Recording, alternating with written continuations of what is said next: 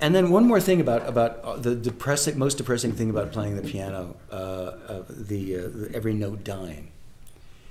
The famous cellist Pablo Casals, many years ago was on national news, being interviewed by CBS, and he said he was asked, "What's the hardest thing to do on the cello?" And I'm sure they were looking for some smart aleck answer, like, fingered tenths or something. Pablo Casals said the hardest thing to do on the cello is getting from one note to another. And that's our whole job. That's our whole raison d'etre. Because we have to always think and hear what is coming out of the piano and adjust and plan and make that happen as we go on.